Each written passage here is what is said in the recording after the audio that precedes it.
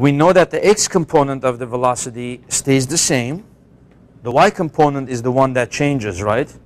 So we'll use the first equation.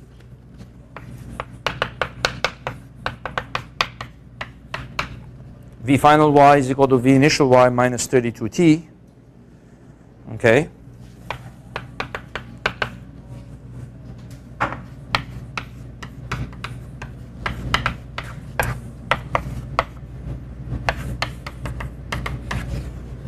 Minus 32 times 4.71. So that will be that will give you the final y component of the velocity.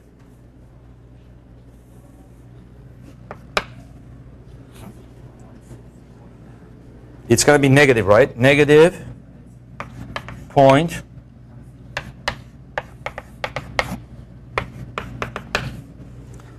and then to find the total velocity, the total final velocity, you take square root of Vx squared plus V final y squared. Now Vx squared, Vx never changed. So that one was always 130 cosine of 35. So that's 130 cos 35, square that, then add to that this thing, 76.16 squared, and you should get an answer for V final. It's probably going to be a little larger than 130, the final velocity, because it went and it fell below the height that you threw it from. So it's going to be like 131 or something. You can calculate it and let me know what you get. Probably 131, 132.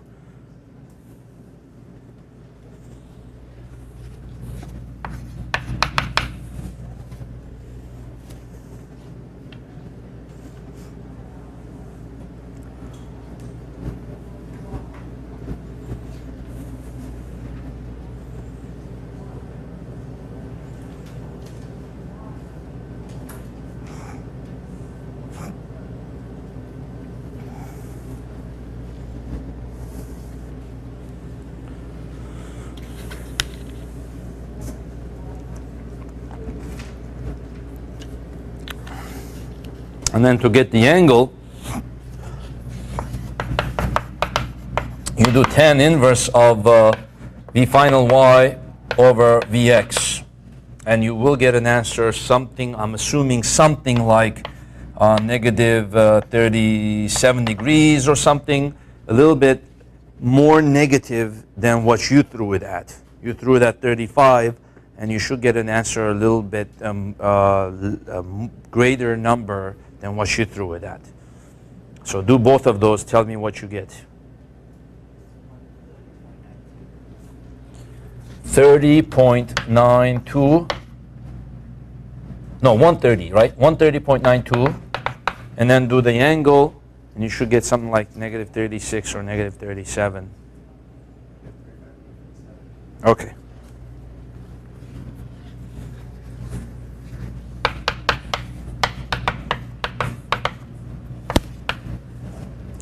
Okay, so that's what it means to completely answer the question now.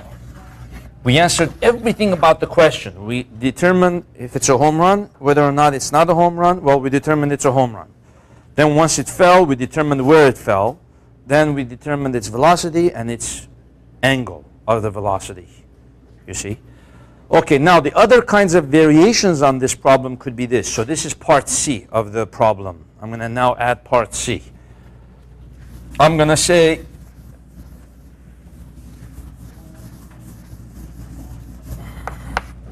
keeping the angle at 35 degrees,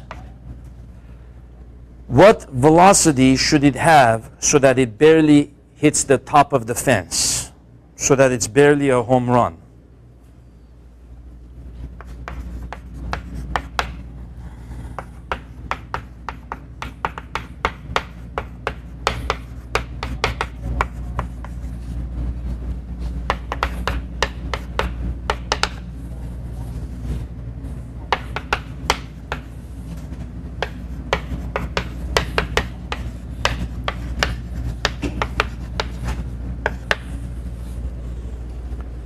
So with this one, I'm asking you to find the missing piece of information. What should the velocity be so that it hits the top of the fence, but I've given you the angle?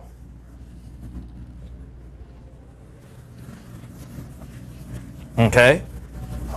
So now what we do is we say the x is equal to Vxt. The x needs to be 380. The Vx is V initial cosine of 35. So you know it needs to travel a horizontal distance of 380. And you know the angle is 35, but you don't know V initial and you don't know t. And in the y direction, you know that it's going to be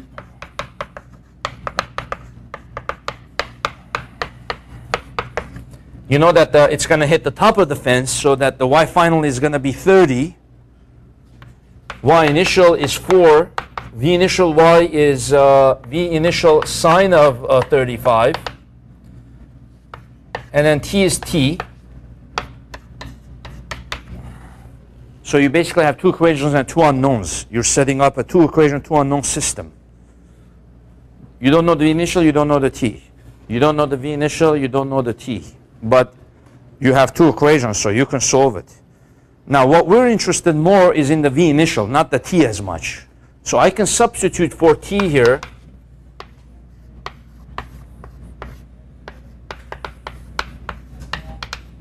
And then I can substitute that t over there, and I don't even need to solve for the t in this problem.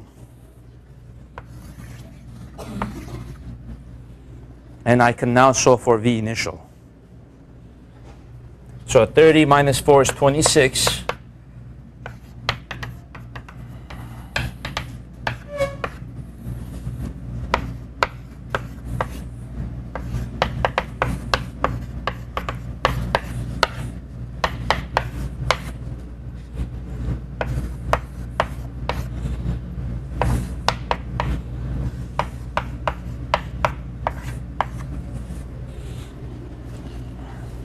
And that one comes out to be what here?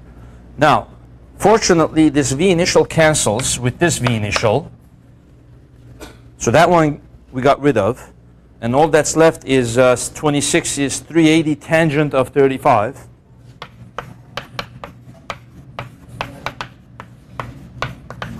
And then we've got this thing here, 16 380 squared cosine squared. So you got the whole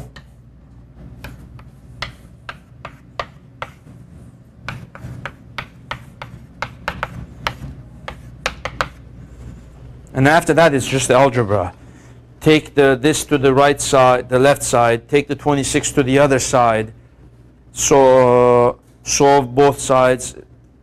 This isn't really something that you need the TI for as much. You could just literally do this yourself. Take this side, take that the other side, manipulate the equation, and solve for V initial. So work on that for about a minute. I'll give you some time, and tell me what you get.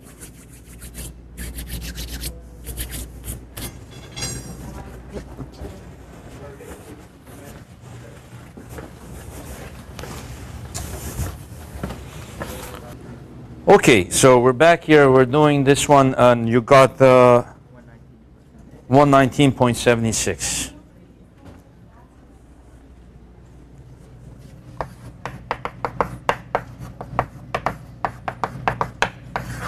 Which makes sense. Always when you get an answer, ask yourself, does it make sense? Is it logical, right? It makes sense because with 130 feet per second, the ball went over. We killed it, okay? So if we're going to barely make a home run, it's got to be slower than 130. So 119 makes sense. Okay? Now, we could reword the question this way, part D. Keeping the velocity at 130, what angle do we need so that it's barely a home run?